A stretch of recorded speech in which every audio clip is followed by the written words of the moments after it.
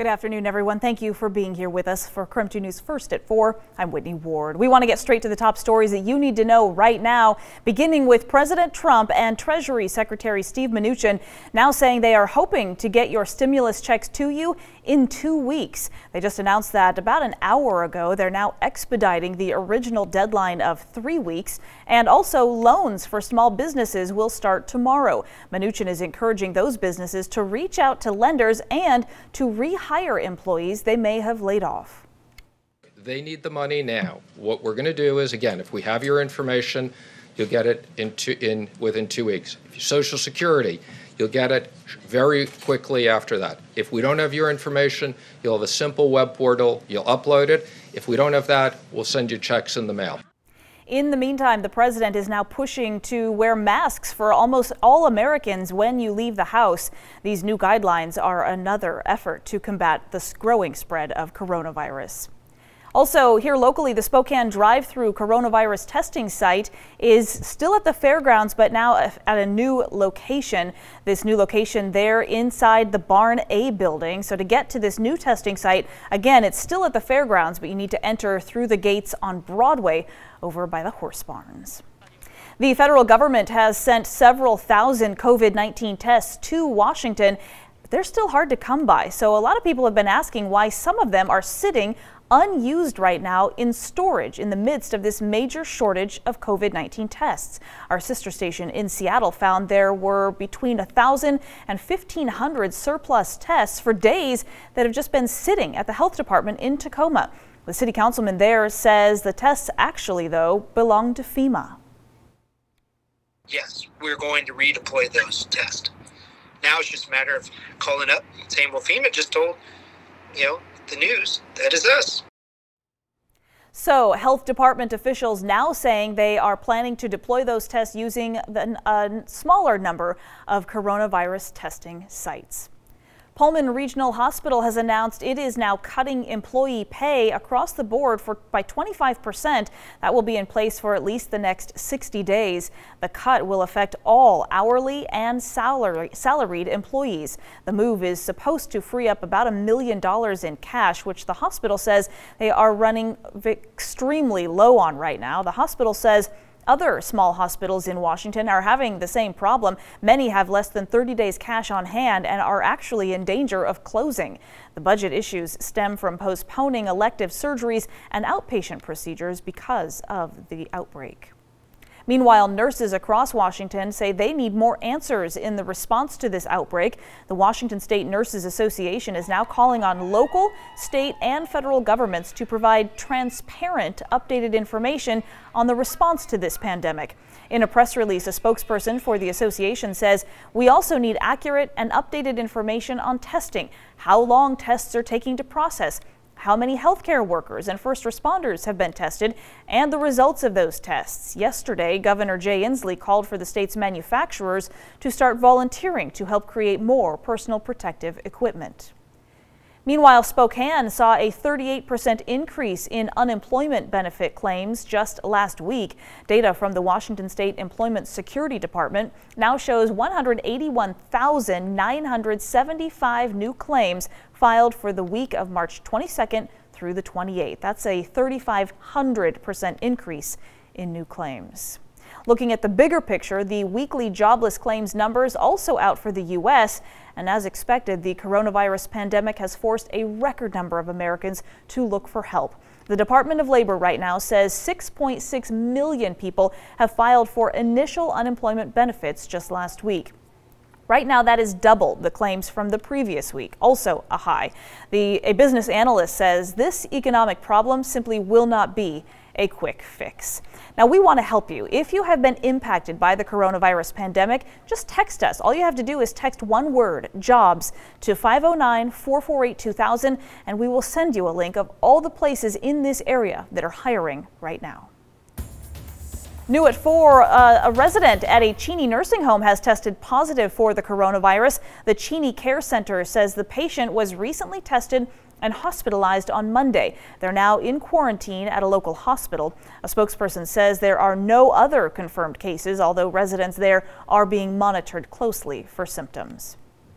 Meanwhile, the Kirkland nursing home at the epicenter of this entire national outbreak is now facing a fine of more than $600,000. They could actually lose Medicare and Medicaid funding. Federal investigators say Life Care Center failed to report an outbreak of respiratory illness back in February. 37 people tied to that facility have now died from the coronavirus. All right, let's take a break from coronavirus here and talk about weather. Seems like we definitely got a little bit of a final taste of winter as we headed into April. Tom Sherry is standing by now.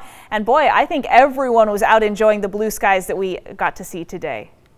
Yeah, it was absolutely a fantastic day today. We had that sunshine, temperatures still below average. But come with me now over to the Storm Tracker 2 remote weather window, and we take a look outside. Oh, look, there are the neighbors right there. How are you, girls? Good to see you. That is Brookie and Ellie. And as we take a look up, we've got mostly cloudy skies right now, a little bit of blue sky out there, but we're all practicing our social distancing. Nice to see you, ladies. There they are, aren't they? Very, very pretty. So as mostly cloudy skies outside right now, we take a look at the Doppler radar, and most of the showers now have moved over into areas of northern Idaho. There you can see it right there, a little bit of a snow shower activity all to the east of us. So we haven't seen the rain here locally, and I'm kind of give you a closer view with the Doppler radar. Again, those showers are mostly in northern Idaho, along north of I-90 and south of I-90. I do think, though, we'll see a chance of a few showers this evening. Boy, it certainly is chilly. 43 degrees right now. Wind is out of the west at 15 miles per hour. We take a look at your day planner forecast. Could get a few snow showers overnight tonight, like around 3 a.m. of all times.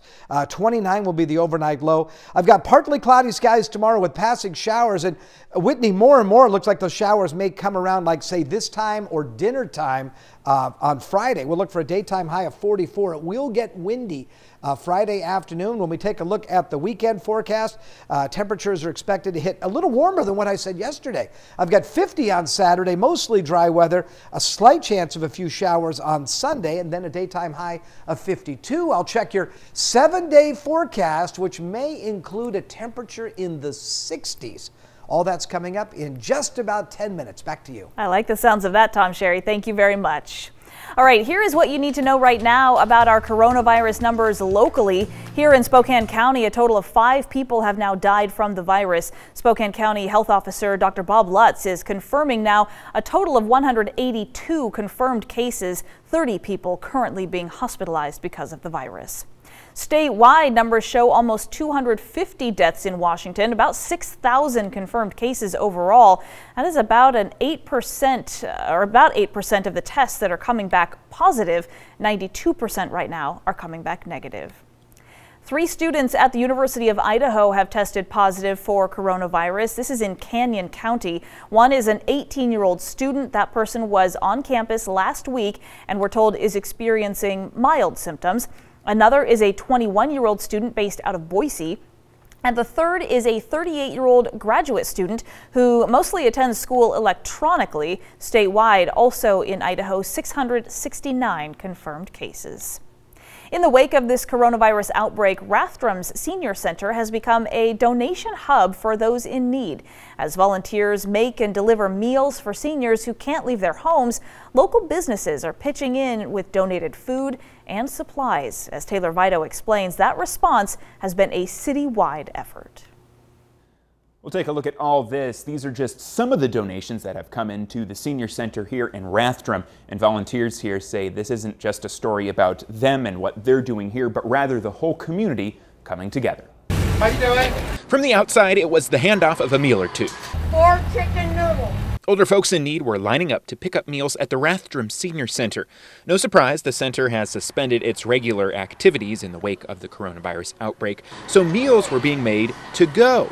We have a lot of people in the community that have needs. The center has shifted to become the de facto hub of Rathdrum's community response. This shot in particular sums up what's been going on here. In the foreground, a senior picking up a meal, and in the background, someone dropping off donations for homebound seniors in need. Inside, the stockpile continued to grow. It grabs at your heartstrings. Everything from pet food to those other supplies that have been a hot commodity lately. An estimated 600 rolls of toilet paper have been donated here. I've lived here my whole life, and that's Rathdrum. I mean, when something happens, we have an issue or a problem, people step up.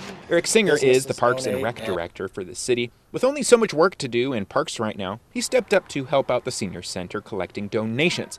Local businesses have been chipping in too. It's kind of gratifying for us to be able to come here, pick up food, deliver it to those that need the food. In terms of financial donations, the senior center says the community has chipped in thousands to help fund the effort, and home delivery services to seniors have expanded. Makes you want to feel like you want to be a part of this community. A community that, in the face of coronavirus, is showing what it's truly made of.